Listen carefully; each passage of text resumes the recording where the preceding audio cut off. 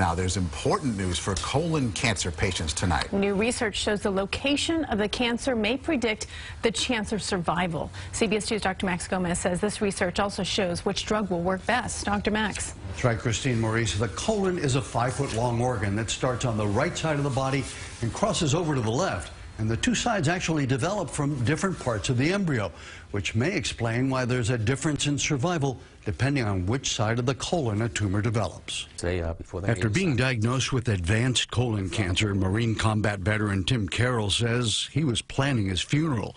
Doctors told him with chemotherapy he had maybe 2 years to live. I've gone through a lot of stuff. I've come close to getting killed a lot of times. Dealing with this kind of a fight, you can't shoot it or stab it or run it over. The 63-year-old's tumor originated on the left side. Now a new study finds that metastatic colon cancer patients like Tim survive significantly longer than patients with cancer that starts on the right. The people who had left-sided tumors actually had a much better prognosis than those who had a right-side tumor, actually greater than a year difference in their median survival. Dr. Jeffrey Meyerhart from the Dana-Farber Cancer Institute says the findings will likely change the way doctors approach both colorectal cancer treatment and future research. Do the tumors that develop on the right side have different molecular features which lead to a worse prognosis? Are they caught later?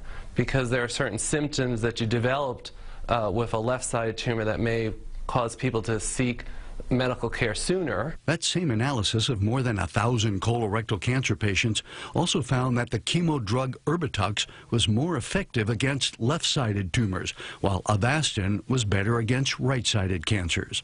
Tim has now survived for more than 7 years. Like I said, I'm a very lucky guy, and I have a lot to live for. He's had many surgeries and years of chemotherapy, and he says he'll keep fighting. Molecular analysis of these different-sided tumors should explain why there's a survival difference. But until then, doctors should treat right and left-sided colon tumors differently. Research will be presented at the annual meeting of the American Society of Clinical Oncology coming up in a couple of weeks in Chicago. Okay. Thank you, Doctor.